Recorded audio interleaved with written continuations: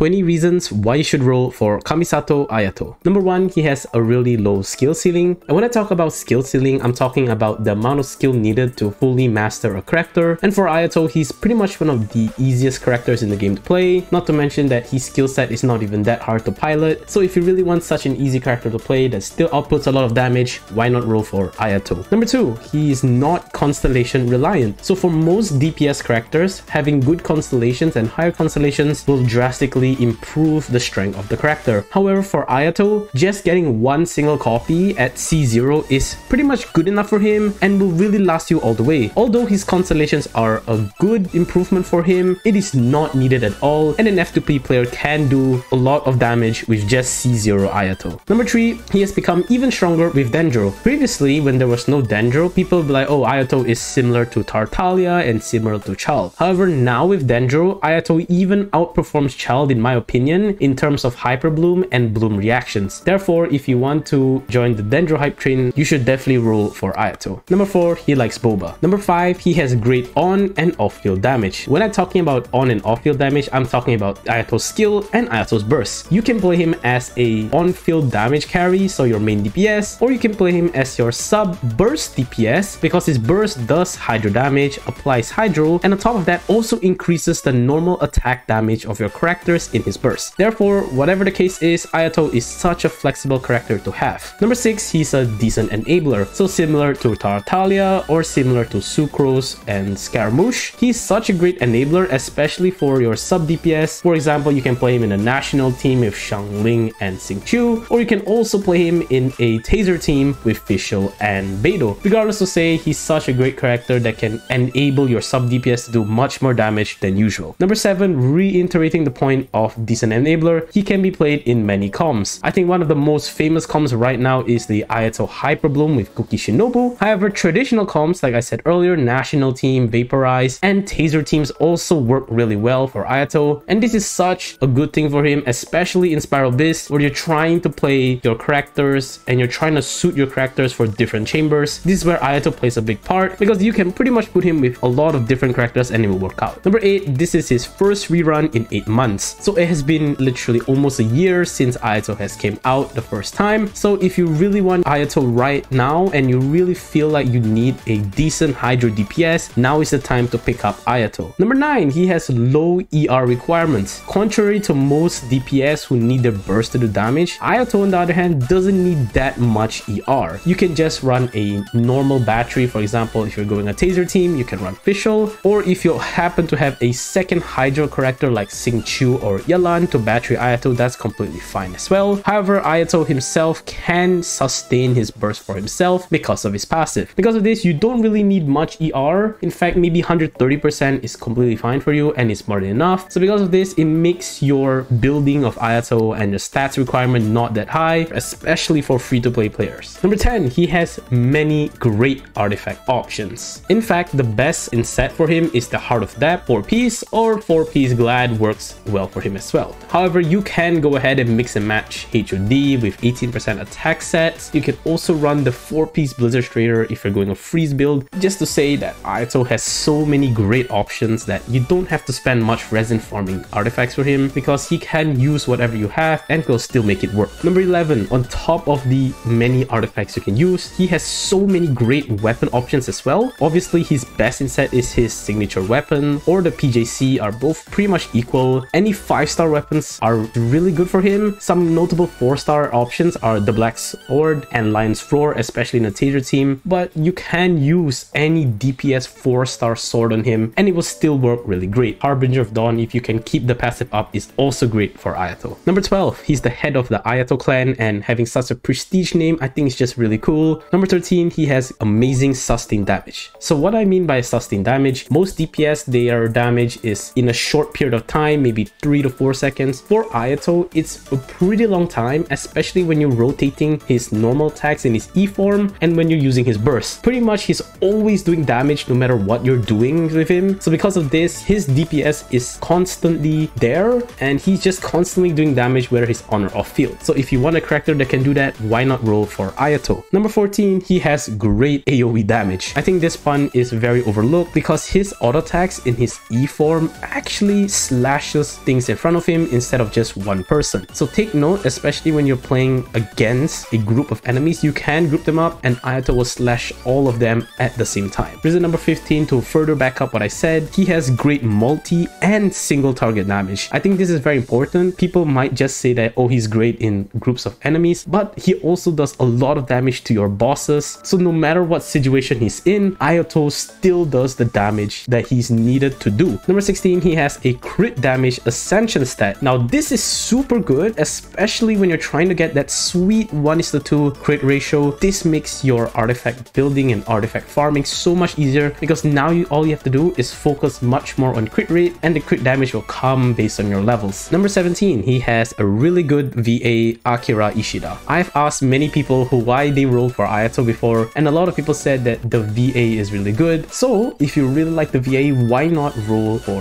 Ayato, the character he voiced in Genshin Impact. Number 18, he has a decent team comp with Sister. So if you have Ayaka, you can actually go a freeze team with Ayato Ayaka duo. This is actually a really meme team, but it still gets the job done. You freeze your opponents, and Ayato's burst, by the way, is AoE. So compared with Ayaka, you're able to freeze a lot of enemies at the same time. Number 19, he has a HP scaling. Now I know this is really small because the scaling is not that much, so people will be like, they'll just overlook it. However, small scalings like this makes it that you're not wasting any stats that you level up. Sometimes when you level up an artifact, you might get a little bit more on the HP than crit or HP than attack than desired. Even in that case, Ayato still makes use of these quote-unquote useless stats that you might not need and will convert it to damage. Even though it's very little, these things really add up eventually and will play a big part, especially in your spiral based runs. And the final reason why you should roll for Ayato, the 20th reason, is basically he's such a resin efficient character. Like I said, he can use many of your artifacts, he can use most weapons in the game, especially DPS weapons, and in terms of artifact building, you don't have to worry too much because he pretty much uses a lot of stats, whether it's attack, crit, ER, or HP. He's able to use all these stats and do so much for you. Thank you guys so much for watching this video. If you like videos like this, please do leave a like. It shows me I should do more. We're going to be doing a 20 reasons to roll for Raiden Shogun next, so stay tuned for that. Comment down below if you'll be rolling for Ayato or Raiden Shogun, or whether you'll be saving for the future banners, and subscribe if you like videos like this. We'll be doing more in the future, and with that, I'll see you guys next time. Peace.